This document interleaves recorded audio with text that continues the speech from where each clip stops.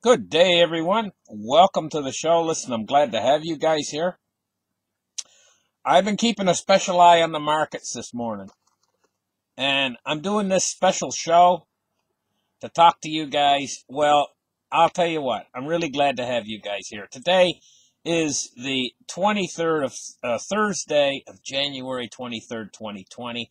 And, I want to invite all of you guys, if you haven't already, to click on the link in the description of this video and tune into my channel where I'm holding special reports every day on this developing story of this virus that's coming out of China. Now, I think that, and I've thought it for a while now, I've been talking about this, that this is going to slow down the world economy. And I studied the viruses of the past, like back in 1918, we had a virus called the Spanish influenza. And the net effect of that virus was a tremendous slowdown in the economies of the world, because the thing is it basically slows everything down. It can cause a recession.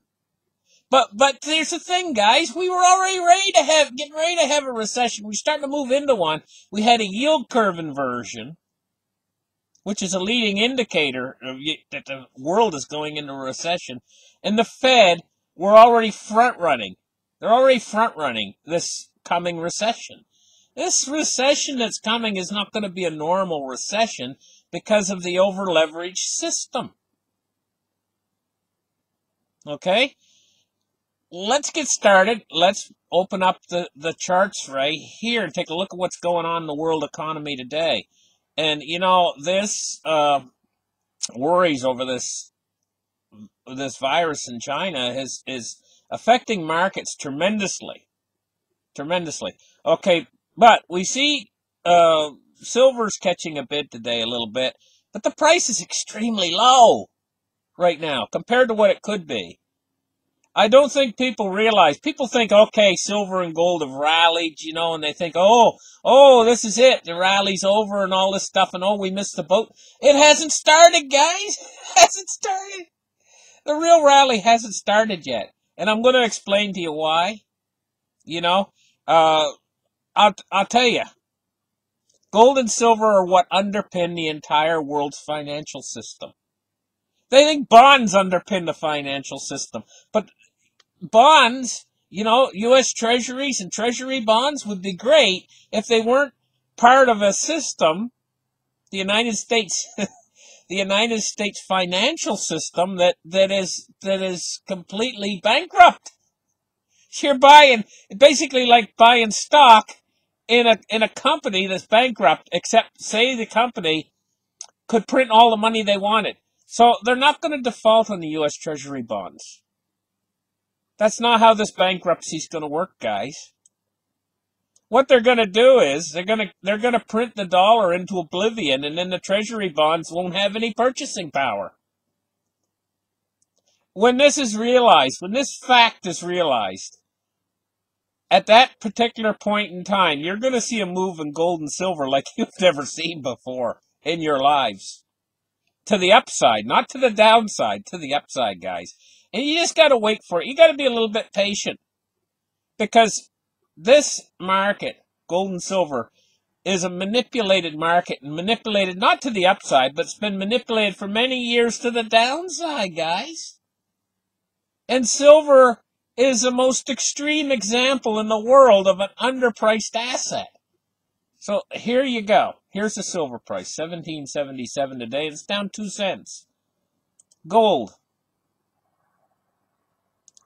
Okay, come on, I pushed it. There it is, $15.62. Now gold's up $3.80. This is the first gut reaction in financial systems, is to buy gold. If they sense trouble, to buy gold, Well, big money doesn't think silver, it thinks gold. The real big money. Anyway, gold is catching a little bit of a bid today, but nothing like it should be.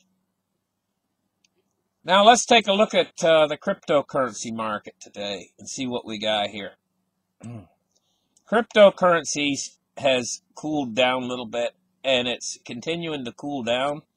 We're looking at a little bit of a depressed price in cryptocurrency. It's starting to roll over a little bit. 232. It was up to like 241. You know, now it's 232, and that was just a couple days ago. It was like 241, 242. So it's lost about $10 billion off the market cap of the industry. I got to look at the cryptocurrency industry as a whole rather than just Bitcoin. But the Bitcoin price today is 83.79, and it's going along kind of sideways right now.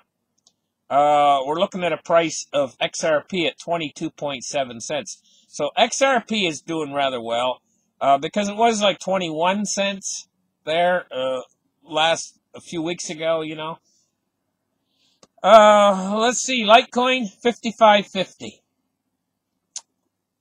That's the price for Litecoin today. Now let's take a look at the Dow Jones Industrial Average. Okay, and we're looking at down 148 points today. 29,037 for the Dow Jones. Now, the Chinese have locked down cities. If anybody out there thinks that this is not going to have an effect on the world's financial system, you're kidding yourselves. China sneezes and the rest of the world catches cold. I mean, this is what's going to happen. I think things are moving so fast, so rapidly here, that the world has not actually kept up with the rapid pace things are moving right now. The world's lagging a little bit behind, like the stock market's lagging a little bit behind what's happening in the world right now. It hasn't sunk in yet, you know? It's moving so fast. I go to bed and wake up the next morning and everything's changing. I mean, I have to update myself of what's going on, you know? And this morning, things were changing so much. I mean, I'm telling you guys, this is a rapid changes are happening in the world on a large scale right now. Well, I'm going to get to that in just a second, okay? Let's take a look now at crude oil, down $1.73. Now, that's a big drop in crude oil. So, this is because, like I say, flu or virus or whatever, you know, it slows everything down. People don't move as much. People stay home. They get frightened. Flights. It has a tremendous effect on airplane flights. You know, going back maybe 2 months ago, most airplane flights are fully booked. Fully booked right now. If you take a look at the flights, like if you were to go to some place like Expedia or some place like that and take a look at the flights right now, you'd probably see that bookings are dropping, like diminishing, like a stone falling in the water. You know, that's how quick and you know, the jet fuel, I mean, that these flights use, all of these things are made from petroleum products. So petroleum's falling. It's down $1.73, which is quite a big drop. It's a 3% drop. You know, let's take a look at U.S. Treasuries. All of these these people are not foolish. I'm not going to call them foolish. The people that are running into treasuries, you know, they're running into treasuries out of fear right now, and they're perceiving treasuries as being the big safe haven asset. They're overlooking gold. They're overlooking silver. They're even overlooking cryptocurrencies, and they're running into these treasuries like crazy. Look at the fall in yields we got today on these treasuries. Almost 5 basis points on the U.S. 10-year. U.S. 10-year sitting at 1.72, where we're looking at the U.S. 30-year at 2.17. Looking at the 7-year at 1.64, and we're looking at almost a 5 basis point drop across the board on the long end of the spectrum of the yield curve. We don't get down to it unchanged until we get down to 1 year or 6 months on these treasuries. They're buying treasuries like crazy. And there's one big thing that these people are missing. The big thing that they're missing is there's no end to how much that they can print.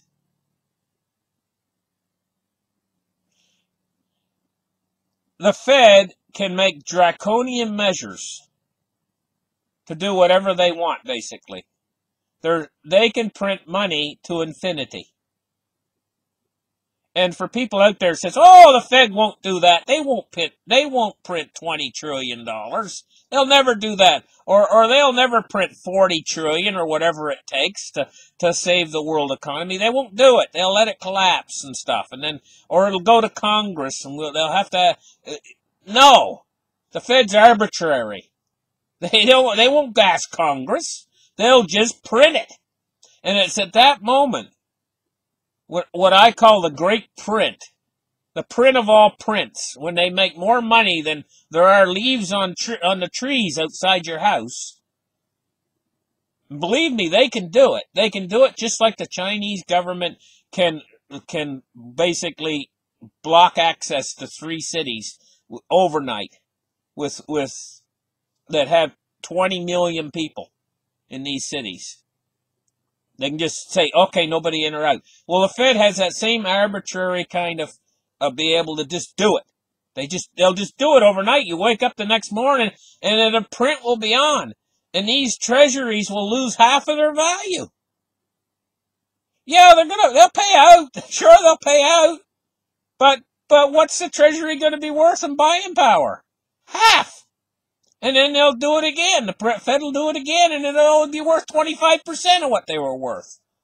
And when they start to do that, you're going to see the gold and silver price keep up with inflation. In other words, if they print these treasuries so these treasuries are only worth half, you'll see gold double in price.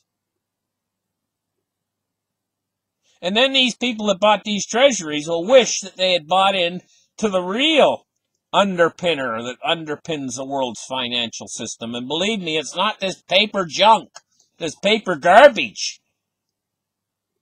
Okay, well, let's move on and let's take a look now at U.S. dollar index. And the dollar is going up today, but what's it being compared against on this U.S. dollar index? It's being compared against other fiat garbage currencies. Cash is trash. Honest to goodness. And there's only 3 ways out. Gold, silver, and crypto. And those are being all suppressed. This explosive move that's coming into gold, silver, and crypto might take a bit of time, but believe me, guys, it's going to be worth waiting for. It's going to be massive. You know, it's going to be worth waiting for. 97.75 on the U.S. dollar index. Thank you guys for listening to this special show. And remember, if you want reports on the virus, tune in to, put the link in the description to my other channel. I do daily reports over there. And I'm going to be talking about, today, I'm going to be talking about the effect it could have on the world's financial system. But that's later today. I'm going to do that show. But I already got like a number of reports over there already that you can look at. Thank you guys for listening. Like and subscribe.